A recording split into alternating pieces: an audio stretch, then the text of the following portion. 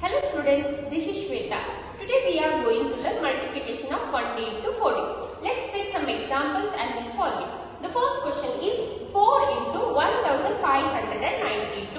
First we have to place 1592 using 1000, 100, tens and units place.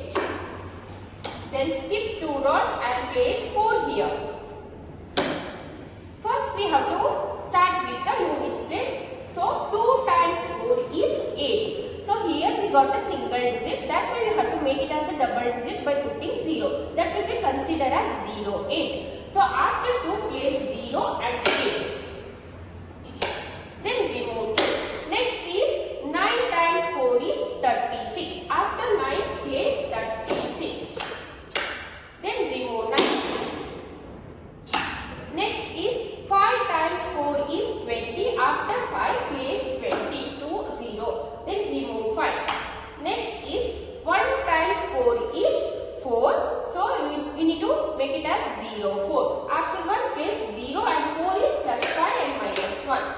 So our final answer is 6368.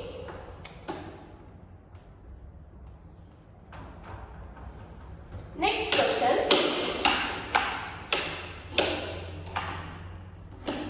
3 into 9802.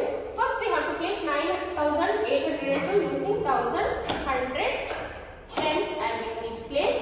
Then skip 2 rows and place 3 here. 2 times 3 is 0, 6. After 2 place 0, 6. Then remove 2. 0 times 3 is 0, 0. After 0 place 0, 0. Next is